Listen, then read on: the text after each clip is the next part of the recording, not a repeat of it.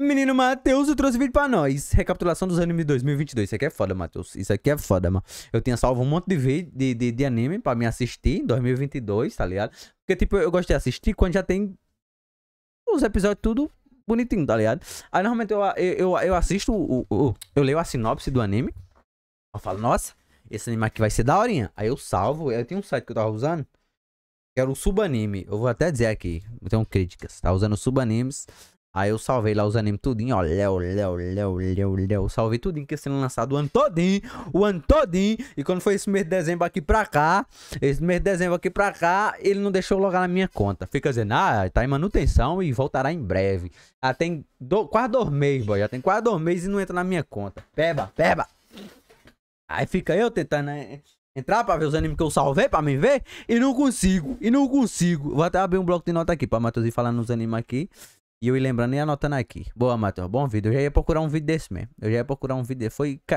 O Matheus fez vídeo pra eu. Não foi nem pra você, não, boy. Foi pra eu. Bora. Fala, pessoal. Vamos aqui ao primeiro vídeo do ano do canal.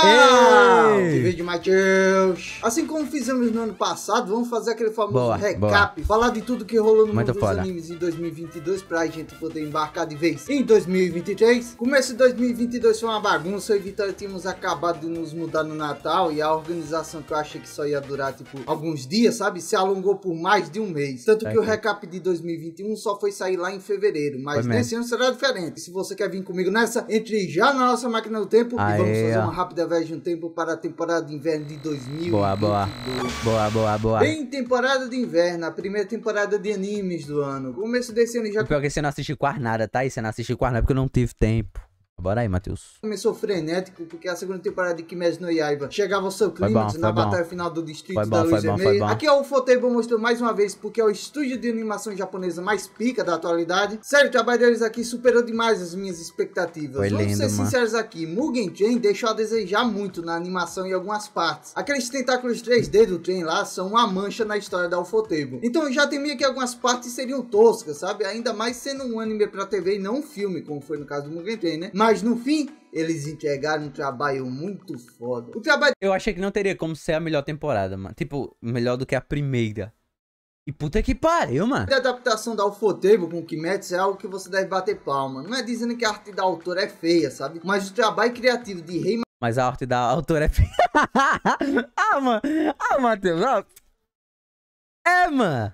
Imaginar as cenas do mangá aqui é insano, velho. Os bonecos é tudo troncho, mano. Uma curiosidade aqui bem da hora sobre a Ufotable é que os animadores de lá usam animação 3D pra imaginar ali mais ou menos como os personagens irão se movimentar nas cenas. Sim, ao contrário de outros estúdios por aí, a Ufotable usa animação 3D como storyboard, não como animação base. Tivemos a segunda parte de Osama Han, que a White Studios entregou a segunda abertura do anime, que é de longe uma das aberturas mais fodas do ano, tanto pela animação quanto pela música e o significado dela. Mas entrando de verdade nos lançamentos dessa temporada... Eu só assisti esse vídeo aqui por causa do Matheus. O Matheus fez o vídeo de Osama Ranking lá, fez bonitinho, achei legalzinho. Falei, vou assistir, porra.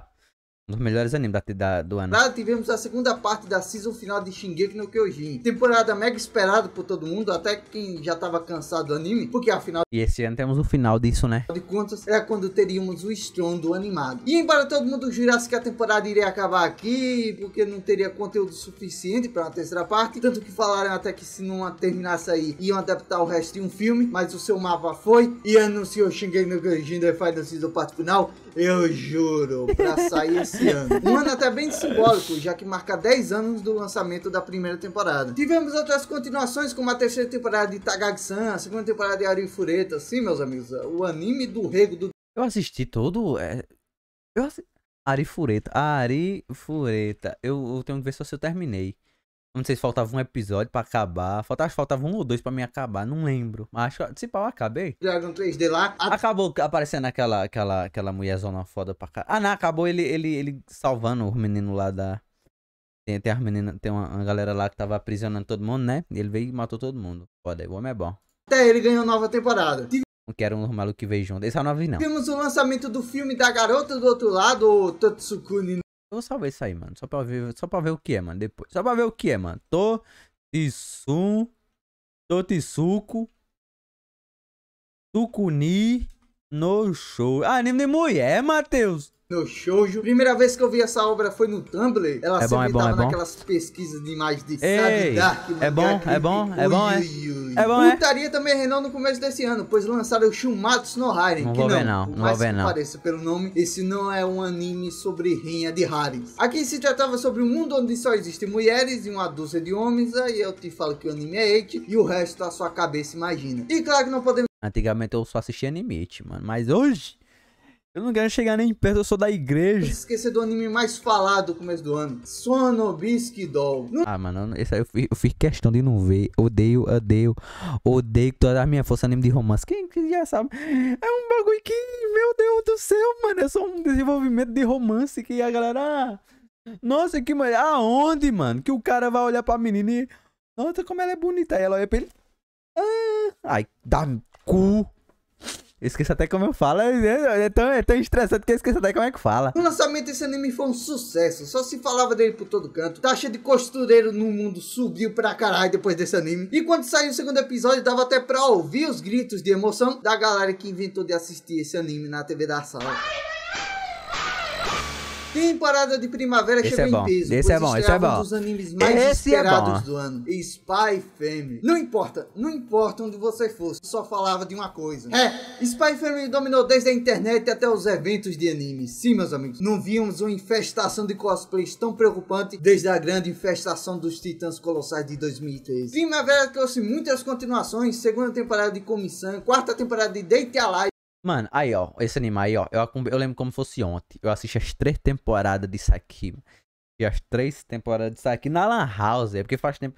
É porque os caras também lançam continuação depois de 4 anos, mano. De sem lançar a porra do anime, eu não lembro de nada. Assisti isso aí, assisti nada. Eu lembro que na época eu tava assistindo, eu assisti as 3 primeiras temporadas, quase que eu não queria assistir, porque era o bagulho repetitivo da porra. Vi um ET do outro mundo, que era uma gostosa aí, ó, a menina aí, ó. Aí vinha, eu vou destruir tudo. Era uma menina que do nada puxava, virava uma metralhadora aqui, ó. Aí o cara tinha um poder. Aí ele ia lá e lutava com a menina, aí dava um beijo na boca dela. Tá ligado? Dava uma chupada na língua da menina, a menina... eu vou você agora. Aí eu morar na casa de lá. A premissa do anime foi essa merda o tempo todo, mano. Aí lançou essa 4ª temporada, eu não lembrava de nada. Eu quero ver isso mais nada. Se eu não me engano, a primeira porque ele pega é Touca, né? Acho que é Touca o nome da...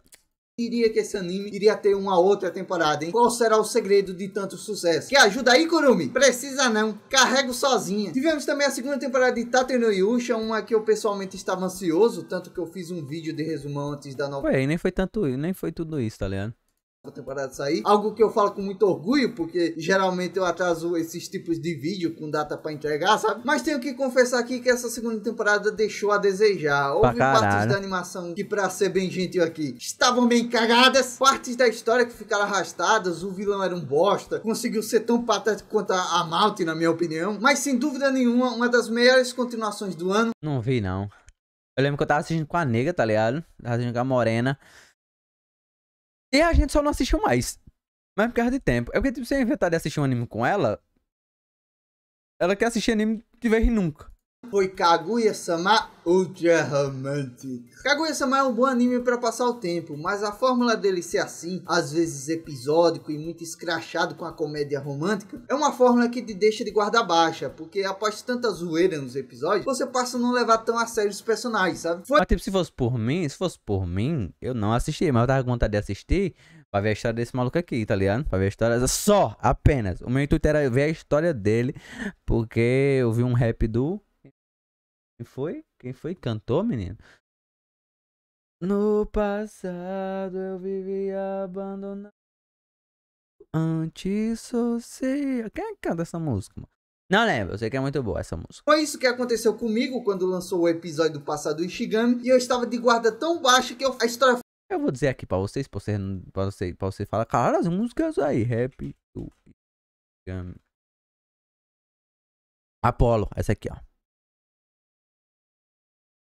Facilmente tocou ao fundo, sabe? Mas Ultra Romântico foi além. Kaguya-sama nos últimos episódios se tornou uma novela em forma de anime. E eu juro que isso não é um defeito. A ideia central de Kaguya-sama são dois personagens Parece um padre, boy. Se amam, mas um quer que o outro se declare antes dele, sabe? Esse é um fundamento que nunca tinha sido quebrado no anime todo. E naquele turbilhão de drama dos personagens, naquela expectativa de saber se ia ou não ia ter declaração. Após esse episódio, Kaguya-sama entrou no pódio das melhores comédias românticas de todos os tempos. Esse clímax foi tão foda que mesmo que digam que a história ainda não acabou, eu já me considero totalmente satisfeito. O brilho de Kaguya-sama ofuscou outras comédias românticas da temporada. Matheus é muito fã de comédia romântica. Como a Harisan e Kago no Minazuki. Já achei que Mori-san gostei, apesar de muita gente não ter curtido. O cara assiste muito, eu tô falando, ele é fã de comédia romântica. Tu é vergonha de tua cara não, Matheus? Eu gostei do casal, achei os dois fofos. Nessa primavera de 2022, os Isekais vieram... Ah, isso aí eu tinha botado na minha lista e não vi não. Cadê, Matheus? Deixa eu anotar aqui, meu lindo. Eita porra, tá escrevendo não. Que é isso? Oxi, diabo aí, bora. Gaikotsu Kishi-sama. Tá na minha lista pra mim ver, eu não vi. Eu perguntei a vocês, aí vocês disseram que era bom, valia a pena. Eu não tinha visto porque eu falei, cara, é muito parecido com o Overlord, vou ver, né? Aí você falou, é bom, Leozin, pode ver. Como sempre, Kaigotsu Kishi-sama, Yushei Yamemasu, Shinsho Sai.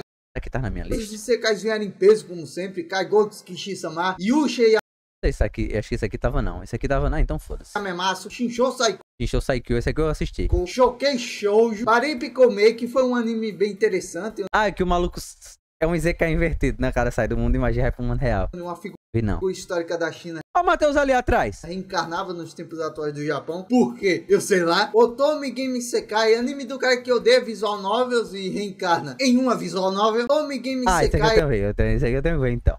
Esse aqui eu tenho que ver então, mano. Otome Game, esse aqui não tava na minha lista não. Isekai, eu sou doente do Isekai, mas você já sabe. É anime do cara que odeia visual novels e reencarna em uma visual novel. Esse tipo de anime tem se tornado bem popular. Histórias onde o protagonista reencarna como uma vilã de uma visual novel. É quase que um subgênero do Tensei, que é um subgênero do Isekai. Bem louco essa explosão do gênero Isekai, né? Lembro que tinha gente que falava que há uns anos atrás que os Isekais iam sumir de tão saturados. Só que aconteceu foi o contrário. Na verdade ele está se adaptando e se modelando com novas características e segundo o que dizem, a nova grande febre será os Isekais de vingança. E falando em vingança, tivemos Tomodachi. Esse aqui é perfeito. Ah, Leozin, não assisti esse não. Esse aqui eu recomendo pra caralho. Tomodachi Game, tô acompanhando o mangá. Vale muito a pena. Esse daqui é foda. Esse daqui é foda. A minha mulher não lê mangá, mas ela assiste esse anime aqui e fica o tempo todo. E quando é que ela assistiu a segunda temporada? Eu falei, minha amiga, nem foi nem anunciada ainda. Tomodachi Game, que foi uma grande surpresa, mas não é pelo motivo que você tá pensando. Tomodachi Game é ruim, mas é tão ruim que chega a ser divertido. Eu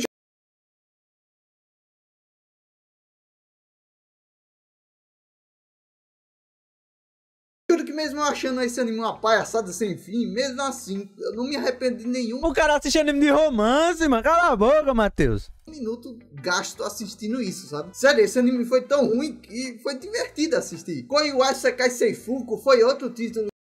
Eu quero gostar da vilã. Se eu vou assistir essa bosta nada de romance, ele vai elogiar, vai elogiar. Porque eu me diverti muito vai cagar, Matheus! Assistindo, mas esse não foi por ser ruim. O anime falava sobre uma comédia romântica de um Power Ranger vermelho que se apaixonava pela vilã. E eu não sei se ele fez muito sucesso no Japão, mas vai sair mais um anime nesse estilo de Power Ranger agora em 2023. Não me recordo de ter muitos animes nesse estilo no passado, é incrível não ter, porque o estilo Power Ranger vulgo Super Sentai nasceu no Japão, né? Mas tô curioso pra saber o que teremos nesse tal de Go Go Loser Rangers. Agora vem um grande título da primavera, na minha opinião.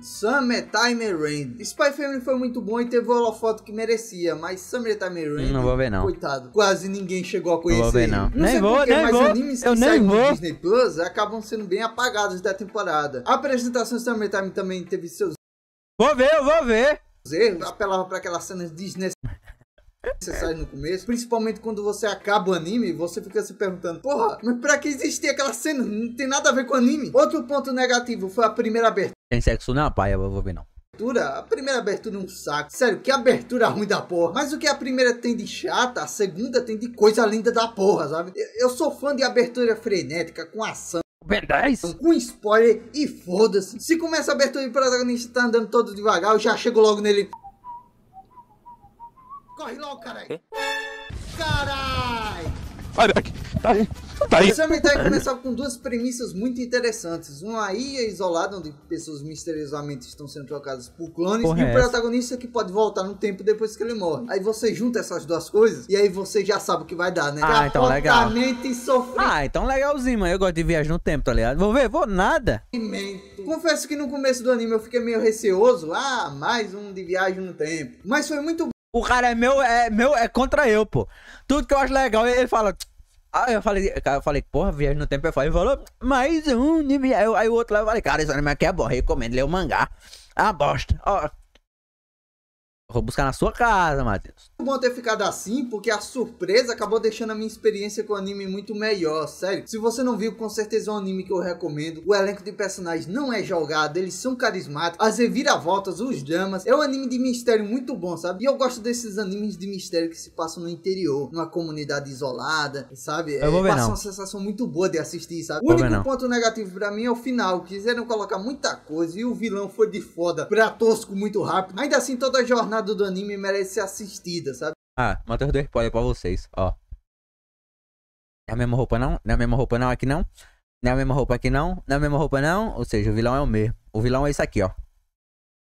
Eu creio que seja. E também vai sair uma visual novel de Summertime nesse mês. Já avisaram que eles vão fazer uma atualização com um novo final na visual novel. Agora é só ver se ela vai vir para o ocidente e se esse final vai ser melhor que o anime. Mas com certeza, essa atualização só não vai ser melhor que a do nosso patrocinador de hoje, o Onde Sheriff Morador. Essa nova atualização vem com ainda mais ferramentas para te auxiliar nas edições, como por exemplo a ferramenta Keyframe aprimorado, onde você pode combinar vários parâmetros do vídeo de uma vez só, como rotação, zoom, correção de cor, tudo junto e misturado para criar aqueles altos efeitos psicodélicos. A máscara de desenho que permite que você crie máscaras livremente. Por exemplo, eu amo as minhas 3 casas aqui no fundo do cenário do Monarca Show, sabe? Mas vai que um dia eu queira gravar o Monarca Show no Rio de Janeiro. É só usar a ferramenta de máscara de desenho aqui, ó. E mudar a máscara de fora, né? Pontos da máscara, com cuidado para não excluir nada de importante, né? E pronto, coloquei, tá lá. Monarca Show no Rio de Janeiro. E uma das melhores ferramentas dessa atualização é a camada de ajuste. Aqui você pode simplesmente criar uma camada onde você pode combinar vários efeitos diferentes e eles vão influenciar em todas as camadas que estiverem abaixo dela. Essa ferramenta ajuda demais na edição, porque quando a gente cria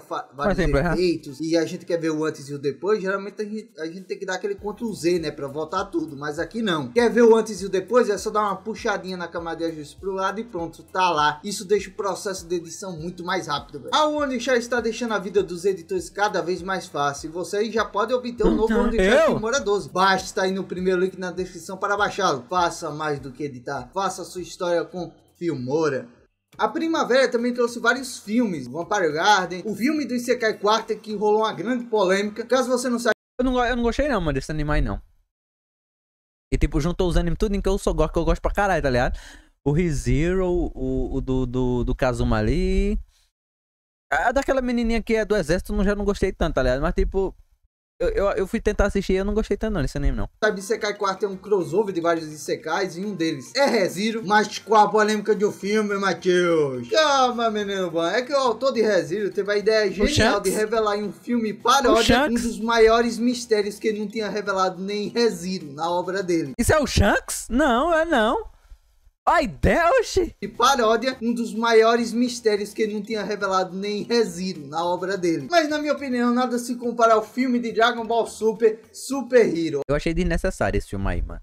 Ah, mano, era só pra encher linguiça, mano. Só pra dizer, ó, o Gohan e o Piccolo tem uma nova transformação agora. Olha, hypado pra um novo filme de Dragon Ball, eu estava. Depois do último filme do Broly lá, que tinha aquele...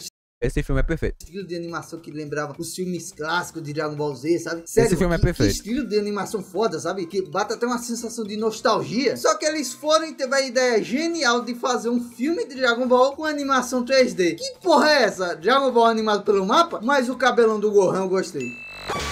O verão chegou com verdadeiros milagres, porque animes que quase ninguém acreditava que teriam nova temporada estavam sendo lançados. Segunda temporada de Hataraku Mao-sama, segunda temporada de Yo. Boa, Matheus! Eu tenho que salvar de novo, eu tinha perdido esse. Eu não assisti ainda não, porque eu falei que eu vou assistir com a Morena. Vamos pra vocês? Lançou na metade do ano passado. Se eu tivesse assistindo sozinho, eu acho que teria visto. Mas a mulher que assistiu um vídeo, anime, em vez de nunca. A gente tá jogando Stardew Valley o dia todo. Aí é foda. Tori. O cu. Ih, sorriu o cu, é foda. Fizemos até vídeo falando da primeira temporada. Quarta temporada de Overlord. Fizemos vídeo das 3 temporadas passadas. Eu só não sei quando o anime vai voltar agora, porque essa quarta temporada demorou pra caralho pra sair. E essa temporada nem empolgou tanto, na minha opinião. Não é que eu não gostei, eu gostei dela. A abertura foda, a animação teve ali seus momentos. Eu reassisti o anime todinho só pra lembrar o que acontecia. Momentos altos e também teve seus baixos. Mas o grande inimigo de Overlord aqui continua sendo a onipotência do Ais. Eu estava hypado pra luta contra o armadura de dragão lá, sabe? Mas o que eu acreditava que seria finalmente um oponente à altura do Ais acabou se mostrando não ser lá grande coisa. Overlord tem um universo com personagens muito bons, mas às vezes ele se perde muito no que ele quer, sabe? Existe uma teoria dos fãs que Overlord é sobre a construção de um vilão e que essa história irá acabar com a chegada de um herói forte como Ais naquele mundo. Se isso realmente aconteceu, Overlord sairá do mediano e se tornará aí um dos animes mais revolucionários dos últimos tempos. A ideia de Overlord ser um prólogo de uma outra história sobre um herói que irá derrotar o Ais é muito foda, velho,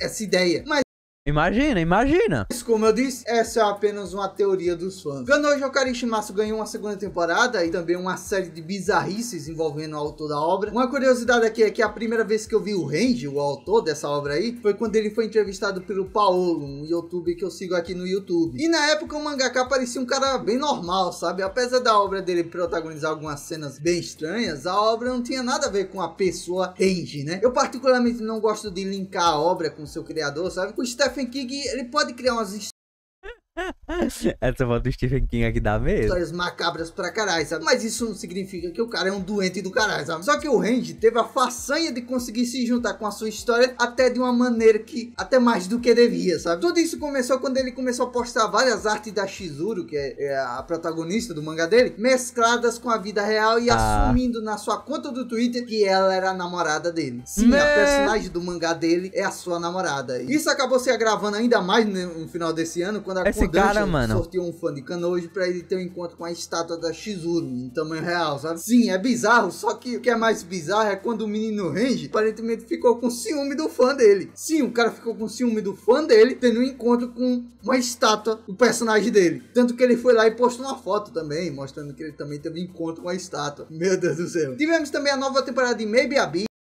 Made in Abyss. Faz tempo que tava me assistir. Ah, Leozin assistiu né? Uma segunda temporada? Isso, quarta temporada de Dungeon Ideais, segunda temporada de Shadow House. E uma obra que eu nunca pensei que ganharia anime um dia. Ruby. Não sou o maior dos fãs de Ruby, mas anos atrás eu maratonei a série toda no canal deles do YouTube aqui. Acho que eu assisti até o volume 5, porque o volume 6 ainda ia lançar naquele ano. E desde que lançou, Ruby estava dentro da comunidade otaku mesmo não sendo uma animação japonesa. Era praticamente um avatar, sabe? Só que no ano de 2022, um sonho que parecia impossível se tornou realidade. Ruby ganhou uma adaptação em anime. A animação não chegou a ser espetacular, mas em comparação com a animação do volume 1, podemos ficar felizes com essa espécie de remake aqui. Black Sumo, que eu apelidei de Solo Leveling do Paraguai. Eu assisti esse aqui também. Sabe por quê? O protagonista é invocador, esse é o poder dele. Ele pode pegar... Mano, esse anime aqui era muito tosco. Pode falar, Matheus. Se o Matheus não falar, eu dou na cara dele. Tá lá o anime suave, tá ligado? O anime suave. Vai começar a luta, virar um videogame do nada. Era aquelas cinemáticas de PS1. Pois é, do nada começava a cinemática de PS1 lá e rolava lá o que tem pra rolar. Você fala, cara, um jogo essa porra? Criaturas que ele derrota como suas invocações. Praticamente solo level. Mas onde está a parte do Paraguai? Aqui tem uma parte que o protagonista vai para um castelo e enfrenta um cavaleiro numa armadura. Sim, praticamente o primeiro encontro do Sung com o Iggy. Só que quando eles vão começar a lutar... Tivemos também... Entendi, foi nada, mano. Entendi, foi... E aí a primeira luta, senão o Raikkonen correu, você vai, tá, porra, é agora, hein? É agora, hein? Aí do nada começa... E tipo, o início dessa luta usa a câmera 2D mesmo, tá ligado? Tá aqui, você fala, carai, oxi. E coisas que foi um anime que gerou muitos memes por aí, e também uma grande polêmica lá no Japão. Pois em uma das telas de comerciais do anime, você sabe, é tipo aquelas cenas de Fullmetal, sabe? Fullmetal Alchemist. E aqui em Licores eles fizeram duas imagens das protagonistas fumando uma flor, que a maioria aí deve conhecer como a Flor da Morte, ou a flor que passou no anime de Tokyo Ghoul. E a polêmica é que o pessoal alertou, até a própria equipe do anime alertou, para remover essas imagens, pois os fãs que iam fazer os cosplay podiam tentar imitar essa cena. E caso você não saiba, essa flor aí é muito, ela existe verdade, muito tóxica, e se você fumar ela, você vai para um Isekai. Tanto que os alertas foram ouvidos pela equipe e as imagens foram trocadas. No Blu-ray elas já não estão mais. Legal. Não tem como esquecer de Ofukashi no U. Tem que eu nem vi. Anime que a Toga de Boku no Hero foi fazer um bico pra pagar as contas. Esse anime eu achei a proposta bem interessante no começo. O protagonista sair de madrugada, porque a madrugada era calma e tal. Mas, pô, eu juro que era impossível não imaginar toda vez que esse cara sai de madrugada. Olê, assalto! Essa também foi a temporada que a Netflix lançou. Isso é bom, hein? É bom, hein? Falta lançar o último episódio ainda. Faltava o último episódio. Acho que faltava, porque teve acho que o último episódio era pra ser lançado agora, na virada de ano, né? Ele não teve. Eu acho que é. Eu assisti esse anime aí semana passada. Assisti semana passada, tá? Ele tava na minha lista. Falei, eu vou assistir. É uma bom, é engraçado pra caralho, pô. É engraçado pra caralho. Pra quem não tá ligado, não sei se o Matheusu vai falar. É um velho que passou 17 anos no outro mundo. E ele volta pro mundo real dele, tá ligado? E no mundo real é como se ele tivesse em coma. Como se ele tivesse passado 17 anos em coma e ele acorda. Aí esse menino aqui é o sobrinho dele, tá ligado? E vai buscar ele. Não vai buscar ele no hospital. Ele só vai dizer, ó, tio, ó, você se fudeu porque não tem onde você ficar, não. Ó, o tio dele fala, eu tenho um poder. Léo.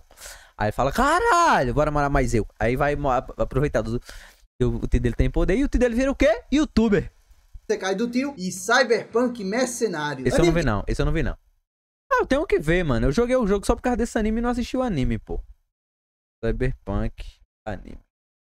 E de certa forma salvou o jogo, porque após o lançamento do anime, o jogo alavancou absurdamente nas vendas. O jogo continua ruim. Que é algo bom demais, já que pode incentivar mais animes sobre jogos. Antes tinha pouquíssimos.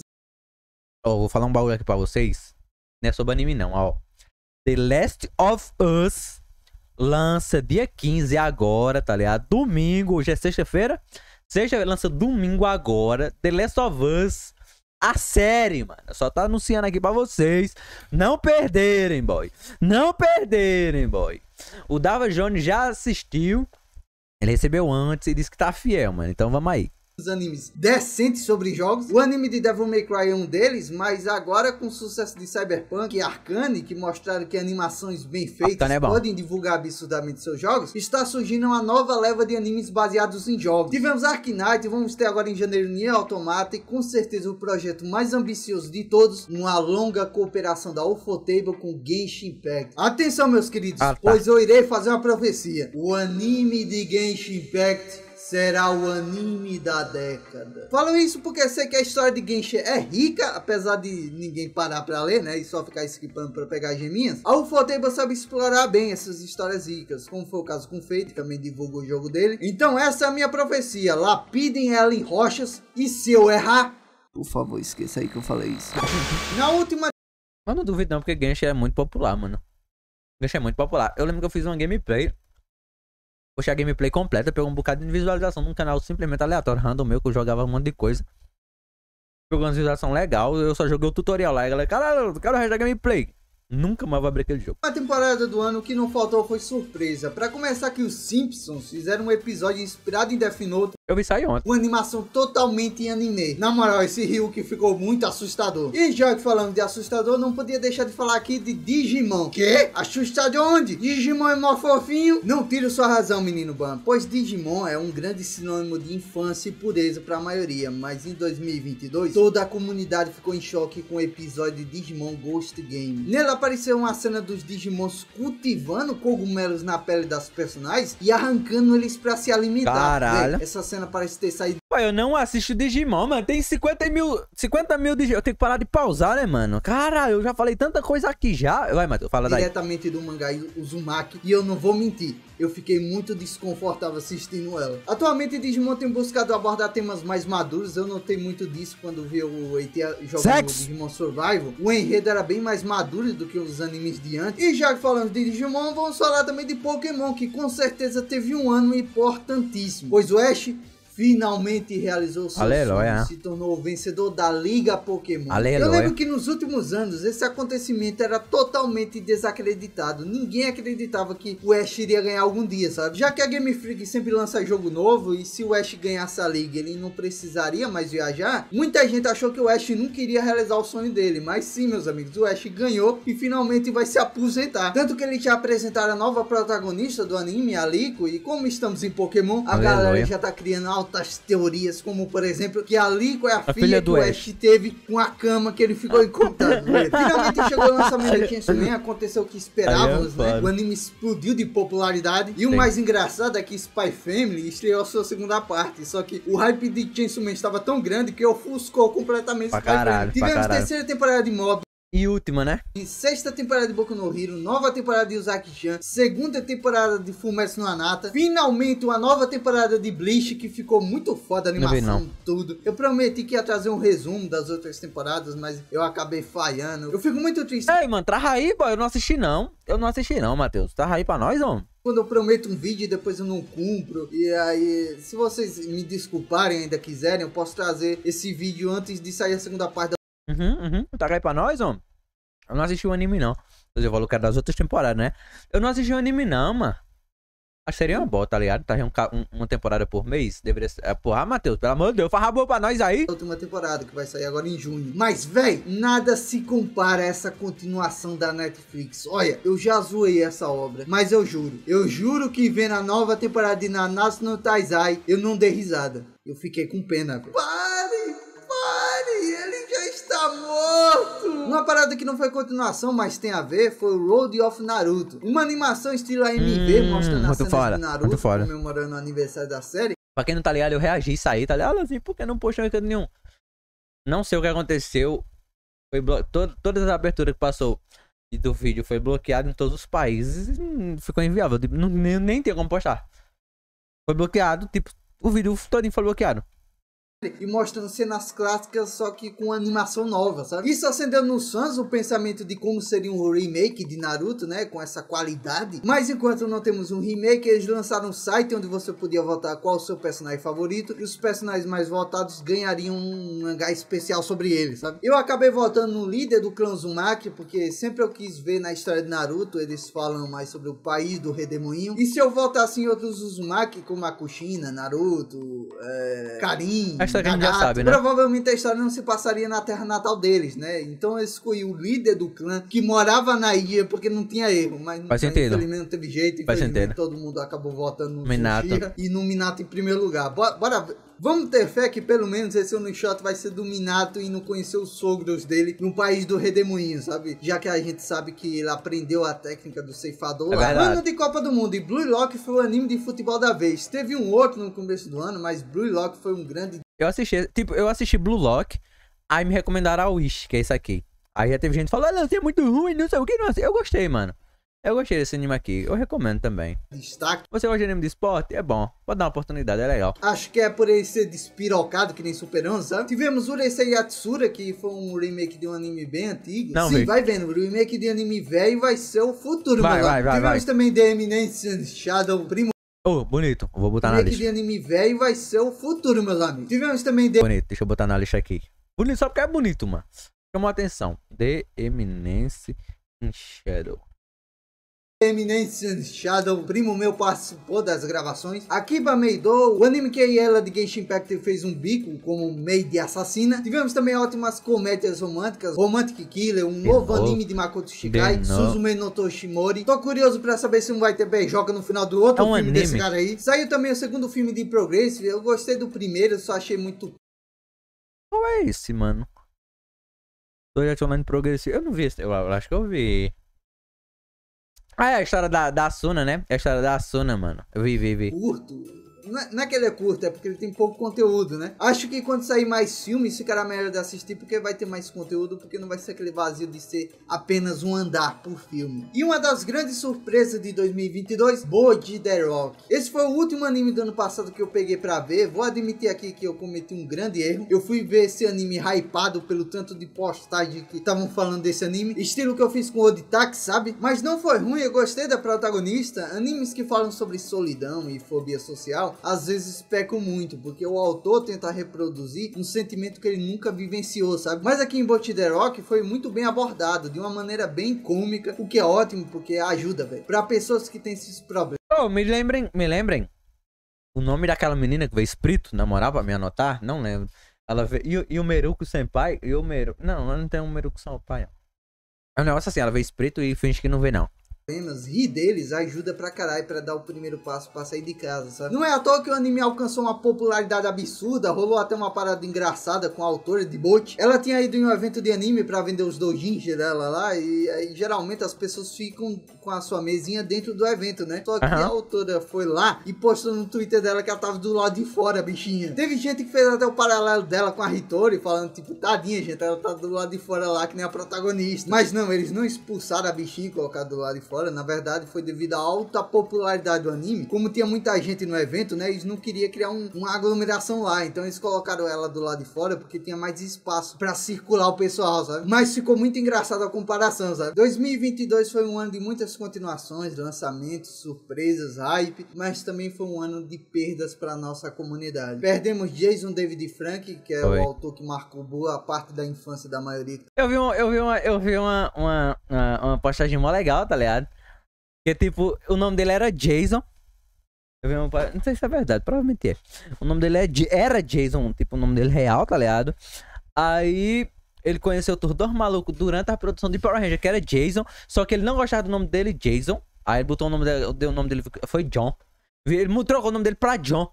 Aí quando ele recebeu o papel dele de Power Ranger, o personagem dele ia ser Jason. Aí ele falou, pô, aí é foda. Aí ele foi lá e destrocou. Tá me assistindo aí como um dos Power Rangers, talvez o Power Ranger mais icônico, já que ele sempre era chamado nas outras temporadas pra participar. Além disso, perdemos também Dubo, que é o ilustrador de Solo Leveling. Com certeza Dubo foi o ilustrador mais importante da história dos mangás coreanos, na minha opinião. Não conheço uma pessoa que começa a ler Solo Leveling e não elogiava as artes desse cara. Solo Leveling é linda. Se eu não tivesse tido problema com a dona de Solo Leveling, provavelmente eu teria continuado elogiando as artes dele, que continuaram até o final do mangá. O cara fez um ótimo trabalho, sabe? E infelizmente também perdemos Kazuki Takahashi, o criador de Yu-Gi-Oh! Segundo alguns relatos de testemunhas, Kazuki foi arrastado por uma forte correnteza enquanto tentava salvar a vida de 3 pessoas que estavam se afogando. Essa informação também é bem controversa, porque as autoridades do Japão não confirmaram isso. As únicas provas disso são as testemunhas que relataram isso. Mas independente disso, é uma grande perda a morte do Kazuki. Esse homem criou uma obra que marcou demais a minha infância. Pra caralho. Isso. Vou contar essa história aqui no fim do vídeo, mas é bem boba, tá, gente? É só, tipo, uma homenagem ao Kazuki. Desde a minha infância, eu não sei porquê, mas o jeito que eu falava, a forma como eu falava, ou até as coisas que eu gostava de falar, não pareciam agradáveis para os meus amiguinhos, sabe? Eu não sei explicar o porquê. Tinha os coleguinhas que todo mundo ouvia, mas comigo não dava certo. Ninguém queria ouvir. E pra eu estar em um grupo, eu precisava ouvir calado, concordar e reprimir as coisas que eu gostava, sabe? Então, durante a minha infância, eu não tive alguém pra chamar de melhor amigo. Não tive alguém pra chamar de amigo, na verdade. E foi aí que Yu-Gi-Oh! Entrou na minha vida. No anime, principalmente no GX, tinha aquilo do Jaden falar com as cartas dele, sabe? Dele tem uma conexão com o baralho dele.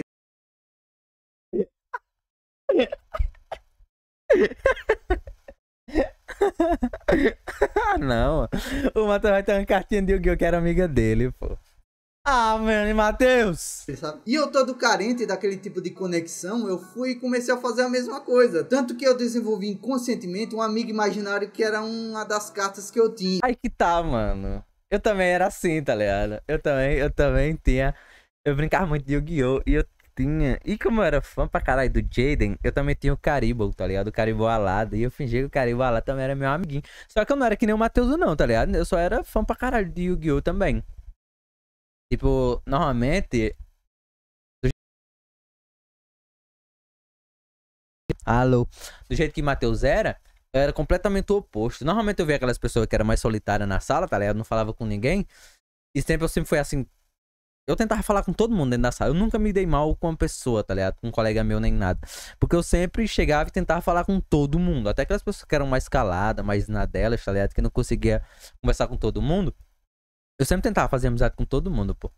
Essa memória estava perdida na minha cabeça, eu só fui lembrar faz pouco tempo, porque eu e o Vitor tava falando sobre amigo imaginário, eu lembrei que eu tinha um. Então sim, o meu primeiro amigo foi uma carta do Yu-Gi-Oh! Então é por isso que eu sou muito grato a você, Kazu. Onde quer que você esteja agora, de acordo com os padres, num lugar muito bacana. Mas muito obrigado por ter criado essa obra incrível, e eu finalizo esse vídeo te deixando uma carta bem famosa da sua obra. Caralho!